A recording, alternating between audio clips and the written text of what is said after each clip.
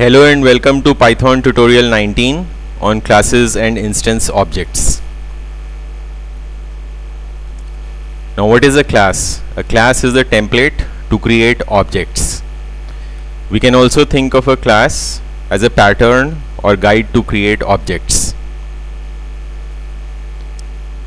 In Python, the classes support object-oriented programming with concepts like inheritance and multiple inheritance. A class has class attributes. In Python, a class can be updated even after defining it. In Python, the objects created from a class are called instance objects. Now let us see the format of a class in Python. So first we have the class keyword followed by the class name, colon, and one or more statements. Let us now see the example of a class in Python.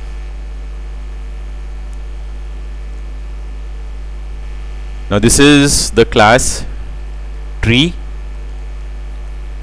Now first it has a docstring. Docstring is an optional attribute.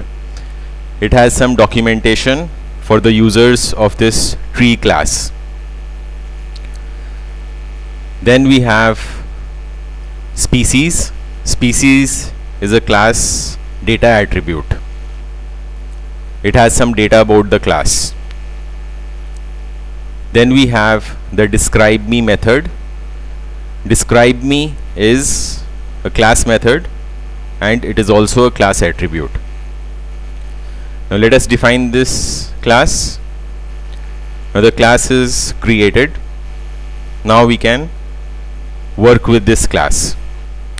So first let us see the data attribute. The tree dot, and let us select species. So this says it is an oak, which is the data defined in the class definition. We can also see the docstring of the class, tree dot, two leading underscores, doc, and two trailing underscores. So this gives us the documentation of the class, a class to represent a tree. This is taken from the docstring data attribute in the class definition, which is a string enclosed by triple quotes. Now we can also update the class attribute of a class. So let us update the species data attribute. A tree dot species, and we can define some other species data. The tree dot species is equal to birch. So the class has now been updated. Now if we look at tree dot species, it gives us birch. The important thing is class instantiation. We can create objects from a class. So how we do it is put some variable name is equal to name of the class followed by empty parentheses. So this will create the instance object X. Now X is a tree. We can now work with X. So X dot species, so it is birch. We can call the class method on X dot describe me. It says I'm a tree, which is given in the class definition.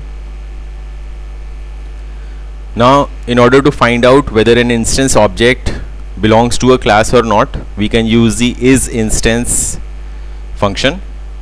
IsInstance X tree. So this will tell us whether X is a tree or not. So it is true. So X is indeed an instance object from the class tree. Now let us see another example in Python where there are multiple instance objects that are different from each other. I have already created this class here.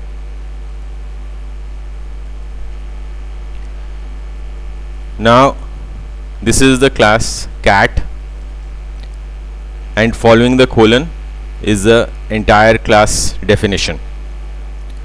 Now cat has two class attributes. First is the family, which is a data attribute. Next we have the init, which is a class method. Init stands for initialize. Init prepares the initial state of an instance object. It is also called a constructor. Now here init has two parameters. The first parameter is self and the second parameter is name. Now the first parameter of every class method is a reference to the current instance object. In Python, this parameter is named self. Next, let us create two cat objects. First is c1. So c1 is equal to cat, and in the init we have passed the name. The name of the cat is Patches. Next we create the c2 object, and in the init we pass the name as Tigger. We don't need to pass self as an argument, just the second argument onwards. In this case there is just the second argument, so we are just passing the name. Now let us run this. Now here we are going to print c1.family and c2.family. Now family is a class variable. Family is shared by all instance objects. Now family in the cat has a string feline because all cats are feline. Now let us run this and see what it prints. So it prints c1.family is feline and c2.family is also feline. So this is an example of a class variable which is common for all the instance objects. Now let me show one other thing. Now name is an instance variable. Why? Because it is unique to every instance object. So we are printing c1.name and c2.name. So let us print this, and here we see that c1.name and c2.name are different. This is because name is an instance variable. Name is unique to each instance object. This makes sense because each cat has a unique name.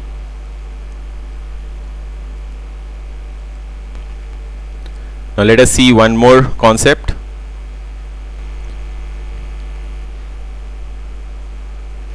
Now once an instance object is created in Python, it is possible to add more data attributes to it. Now we can see that the skill data attribute is not defined in the cat class. In the cat class we just have the family and init class attributes. Skill is not there, but once c2 is created we can add more data attributes to it. So let us say we assign c2.skill is catch mice and print it out. This is perfectly legal in Python, and let us see what it does. So it does print c2.skill is catch mice.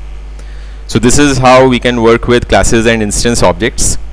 Thank you for watching this tutorial, and this is the end of the Python series. See you in other programming tutorials. Thank you.